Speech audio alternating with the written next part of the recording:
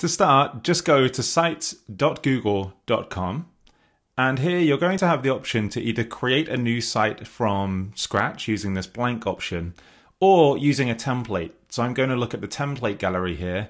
There are lots of things to choose from to make your life easier, but I'm going to choose dog walking and pretend that I've got a new dog walking business here. So here's what it looks like. Quite a simple template here. And you've got lots of options on the right hand side for things to include, but I'm going to start just by clicking on this text here and typing my name. Now I've got this About Me section here, but I think it's going to look better with an image next to it. So I'm going to double click in this blank section next to it and see this tool called the disk. The disk allows me to do things like upload, insert images, embed pages, or even add documents from Google Drive. But I'm going to upload a picture from my computer here of this dog who looks very happy.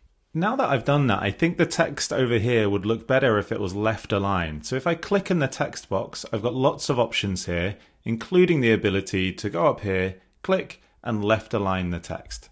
And actually thinking about it, I want to make sure my site is really inclusive for people using screen readers. So I'm going to click on the image here, choose the 3 dots to get more options, and add some alt text to this image. And that means if someone's using a screen reader, this is what will be read to them. Now I want to make sure my site is really helpful, so I definitely want to add a page with pricing on. So on the right hand side here with all of these options, I choose pages at the top, and at the bottom I can then click to add a new page. Let's give it a name, so pricing this time around, and click done.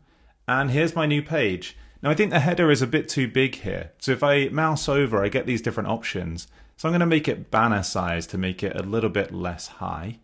And I'm going to double click again, like I did earlier, to get the disk, but this time just click in the middle to add some new text. So I'm typing straight into this box all of my pricing information, and I want to make sure that people can book right away from this page, so I'm going to add a button.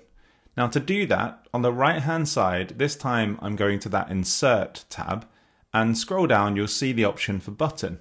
When you click on it, you have to do 2 things. Give the button a name, and then choose a link. Now for the link, I've just put the email address, so when they click on it, this will open up a new email for them to start. And once I've inserted the button, I can use these handles to resize it, and I can also click and drag the button where I want it, and you see it snaps nicely to a grid. The last thing I want to do on the page then is add a footer, and this footer will be across the whole website, so just a simple copyright message for me here.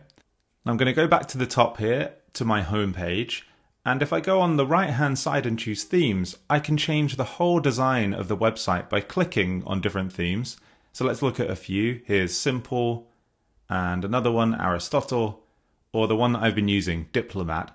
And you can change the color like this and the font style as well, but I'm going to just keep it back to what it was. And so we're pretty much ready, but before I publish the site, I want to preview what it looks like on different devices. So I click this preview button, and at the bottom of the screen here, I can click to see what it looks like on a tablet device or on a mobile device too. And you're just checking that all of the images and everything show up okay. So I'm happy. I close the preview. And one thing I love about Google Sites is that you can add other people that can edit the site with you. So you just click on the Add Editors button and you could add an email address. But the final step we have to take is to publish the site. So I click on the Publish button. I give my site a name. Now you see the link there is pretty long, so you might want to use a custom domain. So in that section, click on Manage, and if you want to, you can work through the process to have yoursite.com. And once you're ready, you just hit Publish, and then you can share out the link and people can visit your site. And that is how you create a website for your business in just 4 minutes.